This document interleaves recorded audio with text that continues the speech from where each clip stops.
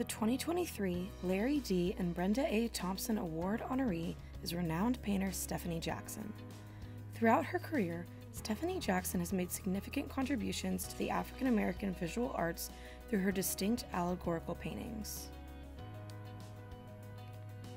Jackson is especially known for her Afro-Surrealist style.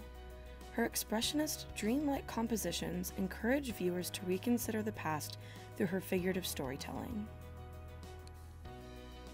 Stefanie Jackson was born and raised in Detroit, Michigan during the height of Motown and the Civil Rights Movement. During her childhood in the 1960s, she would often visit the Detroit Institute of Arts and became enthralled with the works in their collection.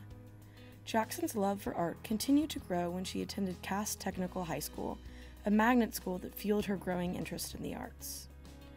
After graduating from Cass Tech, Stefanie Jackson moved to New York City to attend Parsons School of Design at the New School, where she would receive her Bachelor of Fine Arts in 1979. Although she was originally trained in drawing and illustration, her talent for painting grew under the mentorship of great artists such as Kerry James Marshall.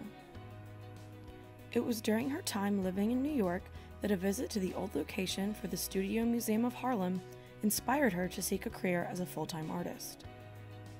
Jackson continued to live in New York for many years before eventually being drawn to the energetic, jazz-fueled city of New Orleans. Her time in New Orleans further developed her vibrant and poignant artistic style. As seen in her painting, Octoroon Ball, Jackson's work from this period combines the lively themes of the city with the complicated color politics and colonial history embedded within its culture. Stefanie Jackson left New Orleans in the late 1980s to attend Cornell University, where she received her master's degree of fine arts in 1988. It was after this that Jackson was offered a position at UGA's Lamar Dodd School of Art, beginning her long and impactful career as an art educator.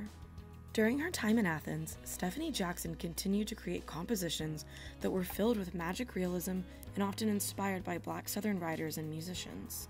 Jackson quotes her experience moving around, saying that growing up in Detroit, moving to New York, New Orleans, and now Georgia, I have experienced the Great Migration in reverse. As Langston would say, I've known rivers. Literature, music, and theater are perhaps some of the most important influences to Jackson's art. Her works often have a theatrical quality to them. The compositions have a set design-like appearance, and iconic Black musicians such as Nina Simone, Billie Holiday, Stevie Wonder, and Louis Armstrong are typically cast as characters for her paintings, along with close family members. Jackson's paintings repeat different motifs such as snakes, dolls, and dismemberment to create layers of symbolism and meaning both to the image and to the African American experience. Stefanie Jackson is not just a great artist, she is a great storyteller. Throughout her expansive career, Jackson's expressionist figures embody an Afro-futuristic dialogue that speculates reimagined versions of the past. They encourage introspective viewing and portray both the beauty and the trauma of African American life. Her talent has been recognized by galleries and museums across the country, including the David C. Driscoll Center Gallery, the Detroit Institute of Arts, the Robert and Sally Brown Museum at the University of North Carolina Chapel Hill, and of course, the Georgia Museum of Art. Jackson's 1999 painting, Bluest Eye, is currently on view upstairs in the Knox Gallery.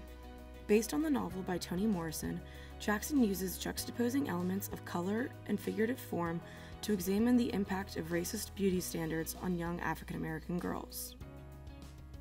For both her talent and her artistic advocacy, Stefanie Jackson has received numerous grants and awards, such as those from the Pollock Krasner Foundation, the National Endowment for the Arts, the Adolph and Esther Gottlieb Foundation Award, and of course, the Larry D. and Brenda A. Thompson Award. While her works embody a sublime, surrealist landscape, they are grounded in real lived experiences. Her compelling forms suggest both loss and love. When I paint, I remember the past, envisioning the beauty and terror my people have endured.